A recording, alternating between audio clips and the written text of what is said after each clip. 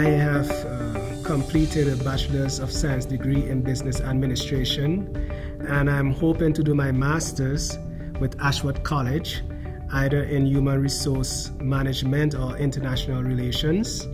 I always recommend Ashworth College to my co-workers and friends. I always tell them, no matter your setbacks or your disappointments, you can leave those things behind and go forward and achieve great things in life.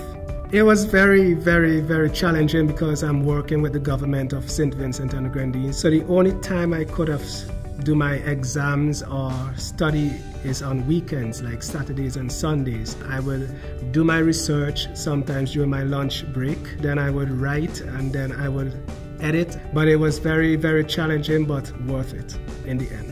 I'm very thankful because of my certificate. I submitted it to the government. From there, I can get a promotion with my degree. I'm very elated because I graduated with honors. My GPA 3.55. This is my moment and I'm very ecstatic. Rodgers. Because I want this to be memorable. Lifetime achievement. I want to leave behind a legacy so that I can put the pictures of my graduation ceremony on the wall so that I can reflect, oh, you have achieved something worthwhile in life. And this would inspire me to go on.